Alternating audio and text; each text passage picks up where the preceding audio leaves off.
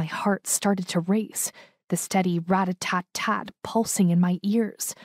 Nerves danced in my belly as an idea began to form.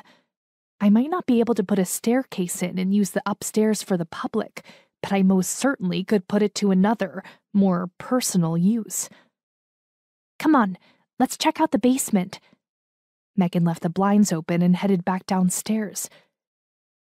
The thought flickered to share my idea, but I wanted to run it by Uncle Jimmie first.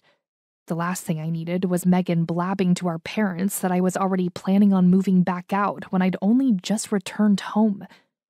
My sister and I were very close, but I didn't quite trust her enough to know she'd keep her mouth shut, especially when Auntie Flo's closet had no amazing storage room upstairs that would make the perfect studio apartment.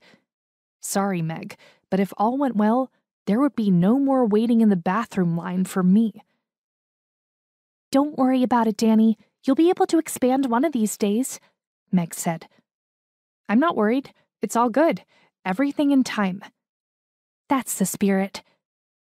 When we reached the back foyer area, Megan stepped aside so I could precede her down the dank concrete steps closed in by narrow cinder block walls. She always had been afraid of the basement.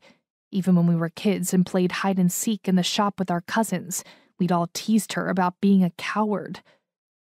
I started to open my mouth, give her a little ribbing for old time's sake, when my gaze caught on something that most definitely didn't belong down there. A black and red open-toed shoe lying on its side next to a pile of boxes. While a sense of urgency begged me to keep Megan away, anxiety would only allow for a squeaky, "Megan, wait upstairs." "What is it?" She paused on the stairway behind me and squealed, high-stepping backward up the stairway. "Is it a rat? Please tell me it's not a rat. I can't stand rats." "It's not a rat."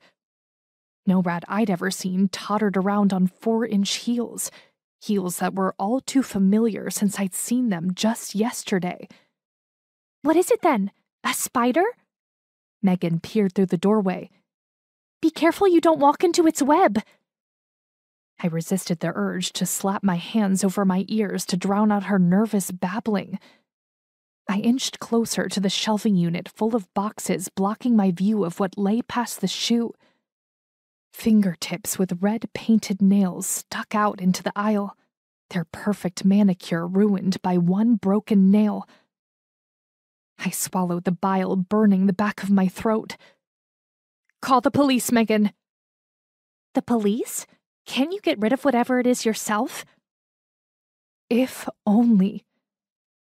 The hand and arm attached to the fingers came into view with my next step, and when I skirted a pile of boxes, I found the rest of Heather Teague dumped in a heap on the floor. If the wound in her chest was any indication, she wouldn't be hurling accusations my way again any time soon.